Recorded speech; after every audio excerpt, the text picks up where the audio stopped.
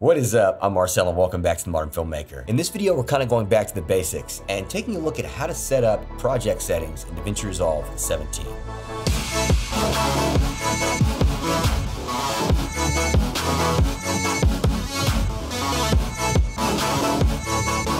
So as much as I would love to talk about Blackmagic's new 12K camera, I'm even more excited about Davinci Resolve 17 because it's a game changer no matter what camera you're shooting on. And while I have a lot planned to show you guys, I wanted to start with some of the basics, and the first one being project settings.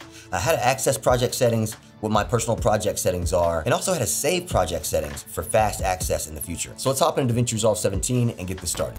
So the first thing you're going to notice when opening Davinci Resolve 17 is the project manager. And that's just this window here that'll have any current projects in it that you've been working on, and where you'll access a new project.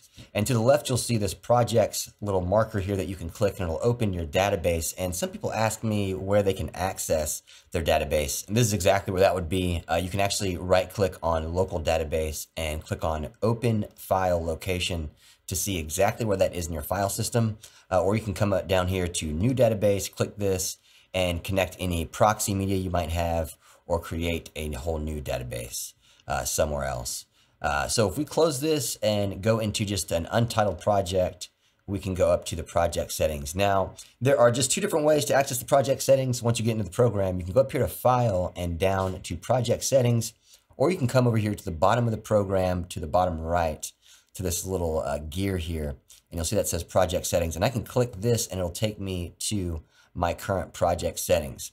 Now, these are the project settings that I've been using in Davinci Resolve 16, just 4K UHD in 29.97 frames a second. And here at the top under presets, this is where your presets will be. And I'll actually show you how to set your own presets once I go through these other menu options. But here under master settings, these are your timeline formats. So exactly what format you want your timeline to be. So if you want to export at UHD, then you would set this at that resolution. If HD, then you would set that to HD. So whatever you want to export your timeline in, that is what you would generally set your timeline resolution as. Unless for some weird reason you wanted to edit in HD and export in UHD, which I don't recommend, but generally what you want to export in is what you want your timeline to be in. So here you can set that resolution, and you can even go down here to custom, or up to custom, sorry, if you want to set something particular like an Instagram resolution or something that's a different format than your typical movie format or video format. So if I just set this back to UHD 2160 and then come down to aspect ratio, you can set aspect ratios here, and then your timeline frame rate, frames per second. Now I've been working with 23.97 now that I've been working with the 12K and the 6K. They work better at those frame rates, and I feel like they're made to work in those frame rates. So before I was working in 30 frames a second, just because depending on who I was working with, it just kind of made things easier. But now I'm kind of switching things around to this standard cinema format. So I'll go here to the playback frame rate and click in this to 23.976. And now we have our timeline frame rate and our playback frame rate set to two different things. Now, this is just in case you have some kind of weird slow-mo or kind of effect you're doing, or maybe depending on the footage you're getting, maybe the footage you're getting is 60 frames a second, but you want it to play back at 23 or 24 frames a second. You could set that to two separate things. And if I come down here to video monitoring, I'll go down here and change this to the UHD 23.976. And this is exactly what you think it might mean. This is for the monitor that you're viewing it on. So it's just asking you what resolution do you want to monitor your footage at. So if I was using maybe an HD screen, then it might be easier on the computer if I just go ahead and put the video monitoring down to HD. That way my computer's not trying to preview 4K when I'm not even seeing 4K on the monitor. But I am working with a UHD monitor, so I'm going to go ahead with the UHD option. And you see down below that there are some SDI options if I had this hooked up to a computer or some kind of console. That's how I'd select that. And if I come down, more SDI options and then data levels, I like to set this at full. But if you see any kind of your computer's lagging or for some reason your computer can't handle full, then maybe try to switch that to video and that might give you a better experience. if you have maybe a weaker computer. So if we go down here to video depth, I personally like to work with 10-bit. Generally, I'm working with the Blackmagic 6K or now the Ursa 12K. At the very least, I'm going to use my GH5 and run around, and even with that, I'm going to be using 10-bit. So I like to have this set at 10-bit. If you're using an 8-bit camera, you know, please set that to 8-bit. Don't feel like just by setting this to 10-bit, it's going to make your 8-bit footage 10-bit. That's not quite how it works. If you're using 8-bit footage, you might as well click that down to 8-bit. That way you're not trying to get your computer to do something that you don't need, a step that you don't need it to take. From there, we have optimized media, which this one's pretty important because in the computer or in the program, you can choose to make proxies or optimize media within Davinci Resolve. And here in these settings is actually how you dictate what kind of file it'll turn your current files into when making proxies or optimized media. So if I'm making proxies personally, let's say I'm using some heavy MP4s and my computer hates all the compression, and it'd just be easier to work with optimized media or proxies, or if I'm working with 12K or 8K or red raw footage, or C raw footage, Canon raw footage, they both play back really, really rough. So if I'm working with that kind of footage, generally, I like to do a lot of color grading. So I'll keep the original resolution and just go with the DNHR HQX, because just by changing it from either MP4, Red RAW, or Canon RAW to a DNHR, that'll save my computer a lot of hassle in the workload. And it'll work with the DNHR files a lot better. So even if it is at HQX, which would be 10-bit, HQ would be 8-bit, SQ would be standard quality, and then you have the lowest bandwidth, or bitrate, sorry, the lowest bitrate at the DNHR LB. So I'm gonna go with HQX, original resolution. Now, of course, depending on your computer, of course, you can go down to half resolution, and that way, if you're working in 4K, then it'll kick things down to 2K, and you know, vice versa, moving forward with quarter and 1/8. And then down optimized media, I'm gonna do the same thing because I usually just need the DNHR transfer. Usually, I'm not in a situation as with my machine where I need to, you know, have different proxies versus optimized media. Generally, if I'm making proxies or optimized media, I'm just trying to get smoother playback. So I'm going to do exactly what I did up here with the proxies. Again, you can choose whatever would work best for your computer and your workflow, depending on if you work in UHD or if you're working in HD, or depending on if you're working on a laptop or a desktop. Because with a laptop, you know, I would kick this down to probably half resolution and then HQ at the most. On a laptop with, you know, that was a lot weaker than my tower, I'd probably kick this down to HQ or SQ, depending on how powerful a laptop is. But for my computer, I'm going to go with HQX. And I'm going to go with HQX for the render cache too. Now, this might take slightly longer than the HQ, but I doubt it's going to take much longer rendering or caching this in HQ than HQX. Especially if I'm coming from a Blackmagic RAW or a Red RAW or something that's already a much higher bit rate and bit depth. So moving down, it says enable background caching after 5 seconds, and I have this set to 5 seconds. I'm actually going to go down to 3 because sometimes that kind of frustrates me when I'm sitting there like I make an effect and I'm kind of waiting for this transition to cache. And then from here, I'm going to go to automatically cache transitions in user mode. I do like that because transitions are really short. So usually it doesn't take long to cache a transition. But then automatically cache composites in user mode, I'm gonna leave that off because usually if I'm in user mode, then I want it to be a little more like I get to pick what gets cached, because sometimes if you're working on a really big project, I set it to smart mode and it just starts caching everything, and I'm trying to move forward, but it's trying to cache all this stuff that I already did. And in user mode, it's much easier to just tell it to cache like either the small things or just specific things that you tell it to cache. Like in this instance, I'm going to go with transitions and then automatically cache fusion effects in user mode. And then working my way down. Sorry if I'm moving through this kind of fast. I don't want this video to be, you know, an hour long, and there's quite a few things to get to. So working folders, this is a big one here, and it's definitely something I'm going to change. Now, proxy generation location. Now, this is asking me where, when it generates proxies, where do you want it to put them?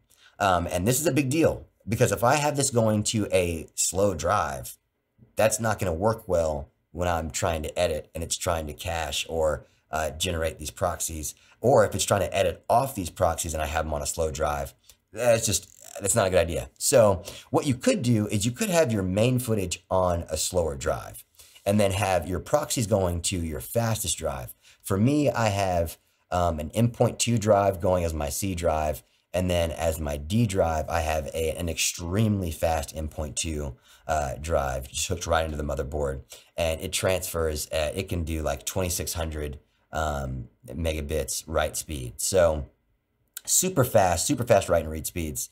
So for me, I like my proxies to be coming from this Davinci Resolve proxy media right there off that D drive. And honestly, my footage is usually on a separate drive. So that way, this drive is just freed up to work with the files, proxy or optimized media that I'm going to be editing with. And then the other drives can be kind of churning away at the footage, that the raw footage that's just kind of sitting there waiting for me to render. So from here, I can go to cache file location. Now it's asking when you cache transitions, when you cache fusion effects, what do you want to put those files again? And me, I don't like anything getting cached to the C drive. I feel like my C drive is doing enough already handling the system and the program. So I want everything to be cached on that secondary D drive. The D drive is the fastest drive I have, and it's not doing anything anyway. So I can go ahead and have it set to cache clips. I'll change that, and then gallery stills. Now you can grab stills from the color tab when you're coloring, and you can export those stills as various different picture files. And I do this all the time. So I'm actually going to put this again on that D drive.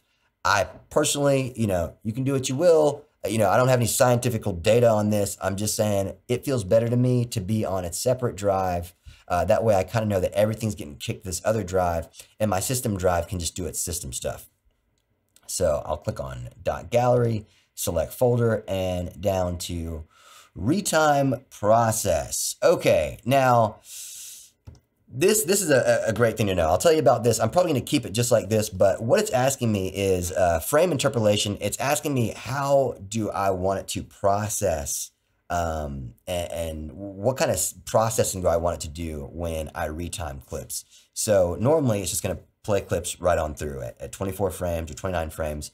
But let's say I have a clip in the timeline that's 24 frames a second, but I actually want to slow it down, but it's in a 24 frames a second timeline. I know, big no-no. You should never slow that down. But you actually can by using optical flow. It'll blend the frames together in a way that looks natural. Of course, frame blending will also blend the frames together, but it's a little bit more of a stale blend. It's not the optical flow that's kind of more of an algorithm to make it look more realistic and like it was shot that way. And then you have nearest, which is just kind of a normal retiming. You'll just get kind of stuttery playback if I were to slow something down in that kind of frame rate. And it works the same way if I were to speed things up. If I were to speed things up, that's just going to kind of skip frames in nearest. Frame blending will skip frames, but then it'll blend the frames together in kind of a linear, kind of weird blend.